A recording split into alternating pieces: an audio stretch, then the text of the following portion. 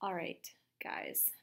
So I'm going to give you a lecture here on essentially the entire war for World War I as far as the United States is concerned. So it's my understanding that you guys have spent a lot of time on this last year within the modern world history context. So I just want to quickly review how the war began in Europe and then specifically focus in on the US's role in the war. Okay.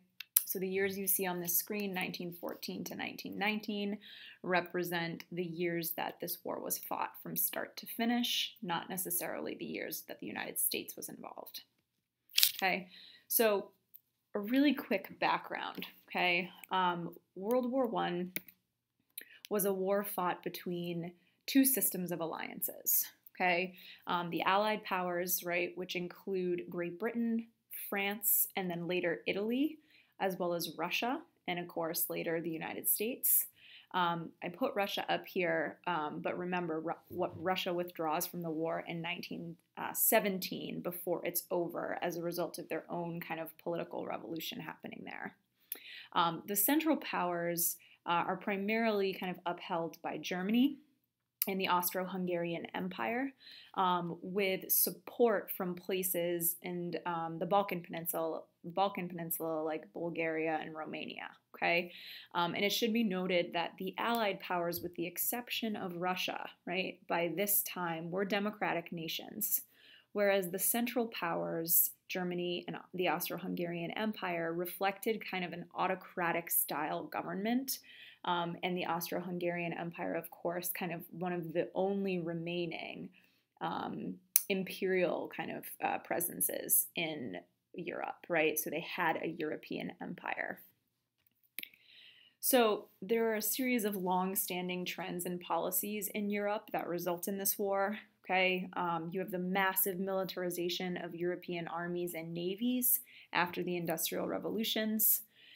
You have a system of deeply rooted political alliances that were formed as early as the 1870s and resulted in these entangling pledges between European nations and peoples that if they were to involve themselves in an armed conflict, they would receive the aid of another country, and so on and so forth. You have a growing concern over the protection of territories abroad. So that's where the idea of imperialism comes in. And then you also have this surge in nationalism of European peoples, which on the one hand destabilized large empires like the Austro-Hungarian Empire and promoted intense devotion of people to their nation at the expense of the way they viewed other nations. For example, the rivalry between Germany and Great Britain. So I've put on the end there the powder keg, right, to represent the kind of smoking gun of the assassination of the Archduke Franz Ferdinand of the Austro-Hungarian Empire by the Serbian Black Hand, right? This is, I call it a powder keg because it's a catalyst of the war that kind of puts all of these other longer standing factors into action.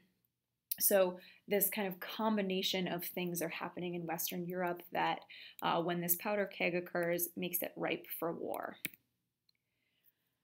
The war itself, okay, is the first kind of modern war of its kind. It features new methods of warfare, like unrestricted submarine warfare, which was primarily used by the Germans.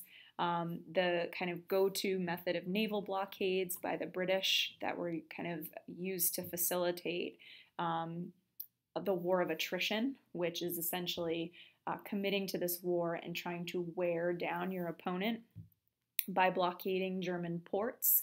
The British were hoping that slowly but surely Germany would be kind of squeezed out.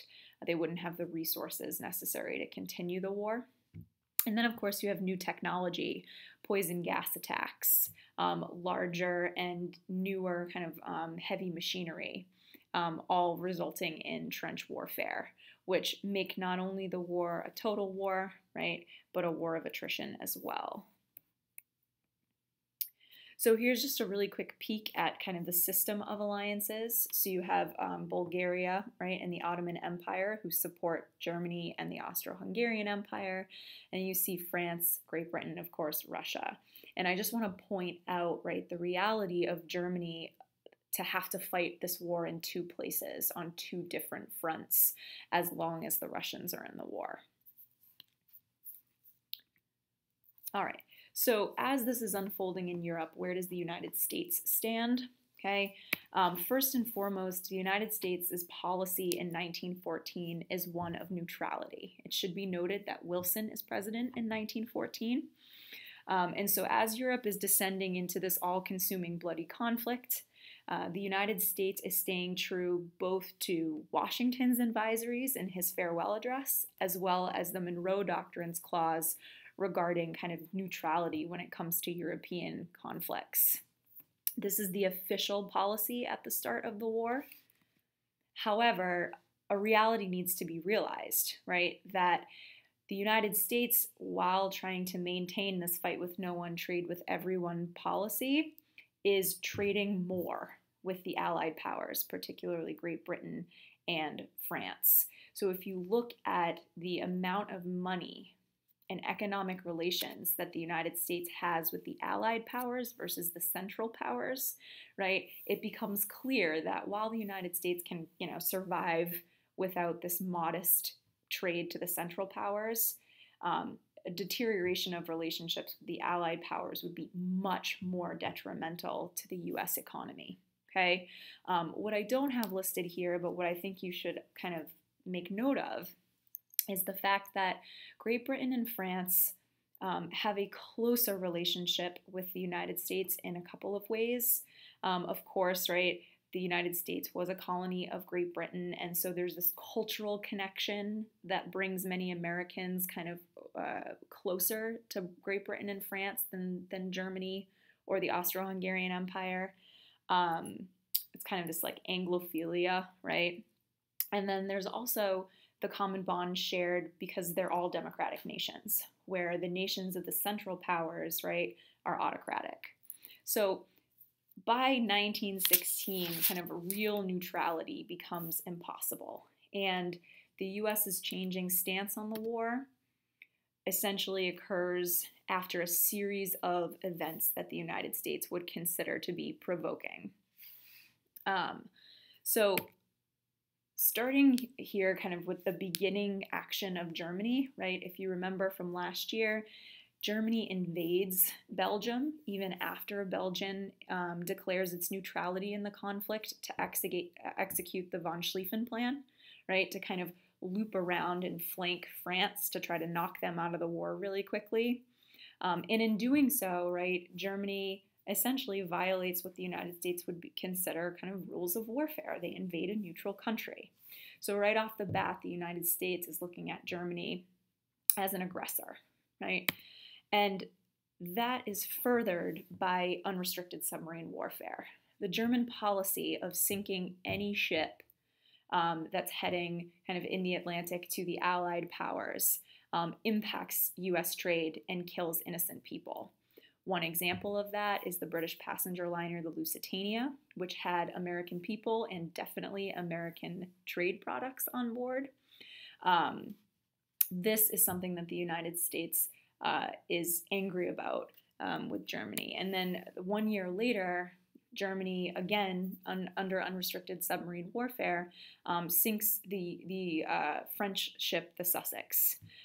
Afterwards, and upon the United States' kind of deep disapproval, Germany signs the Sussex Pledge and says, okay, we won't do this anymore. But within a year, Germany restarts the submarine warfare. And so Germany restarting the submarine warfare as kind of one of the main military strategies sends a message to the United States that our trade with the Allied powers is not going to be accepted by Germany, and Wilson has a big problem with that he should not be told who he can trade with and who he cannot when it comes to foreign conflicts. In addition to the German kind of aggression, we see the Zimmermann Note kind of controversy in February of 1917.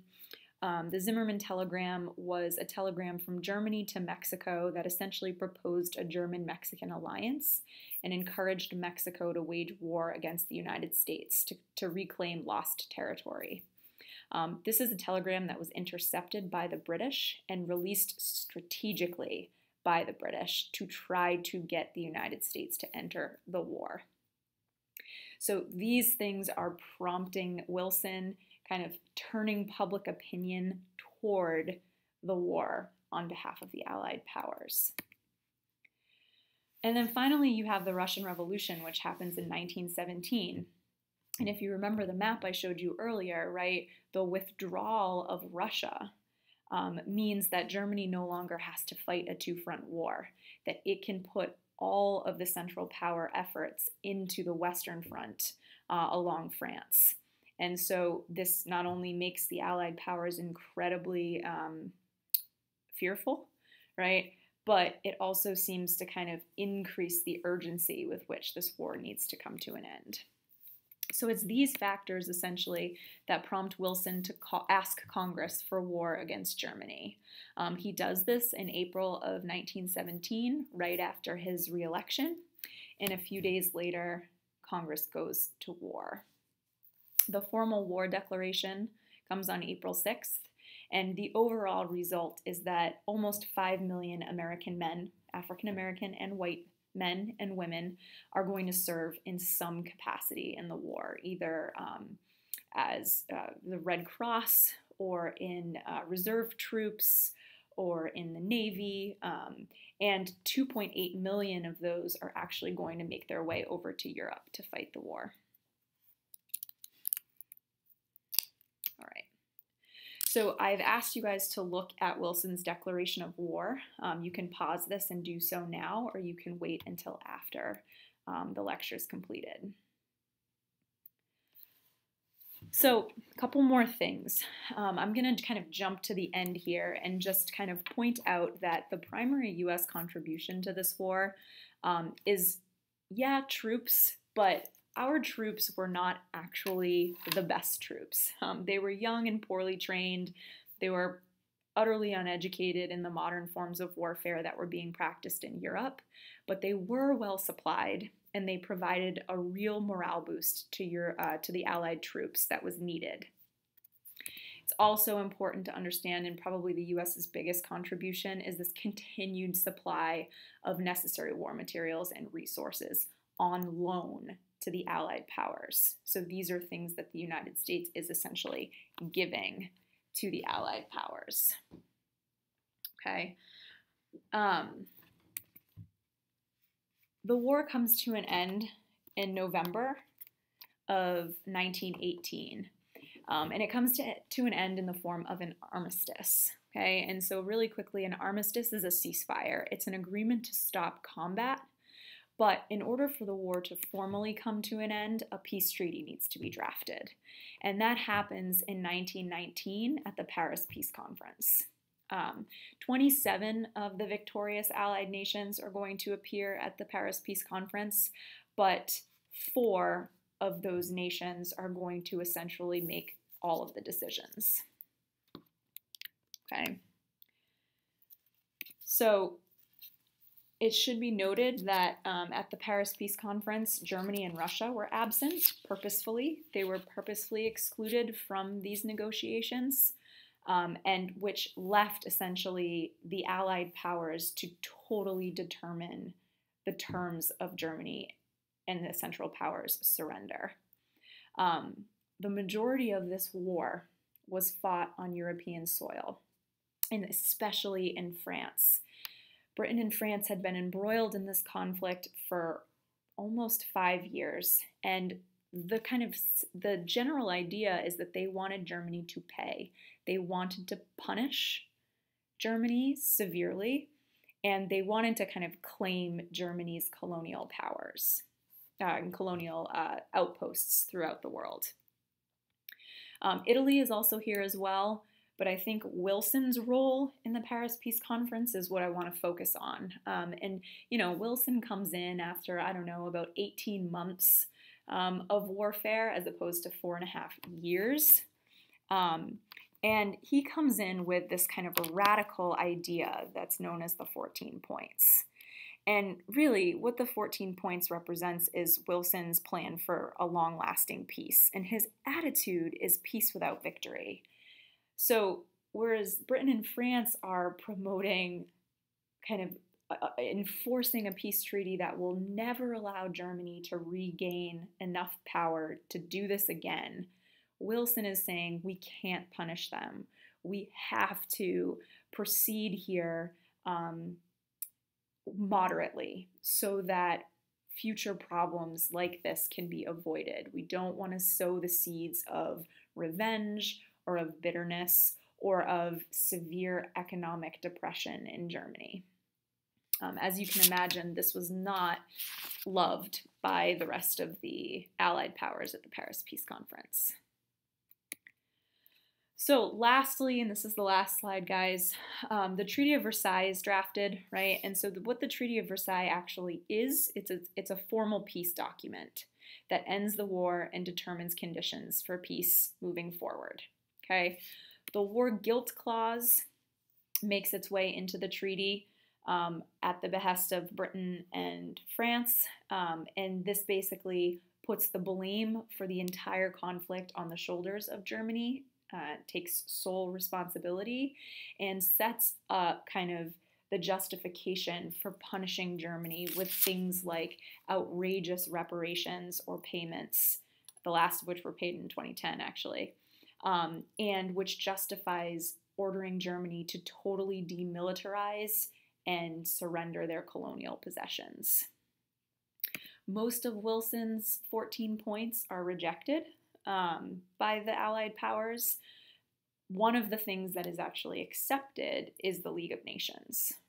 Okay, the League of Nations is the first kind of international organization to keep peace worldwide. So it requires nations to join, kind of like a membership, and participate in making sure that conflict around the world is curbed. And the idea here is that as many nations as possible would join this. And it's also worth noting that Germany was not invited to do so. So we're going to talk more in class about the League of Nations and the United States' important decision regarding it. But for now, right, this is the general overview of the war. So make sure that you're able to answer those questions with some decent detail. And make sure to take a look at that primary source that's on the sheet as well. Thanks, guys.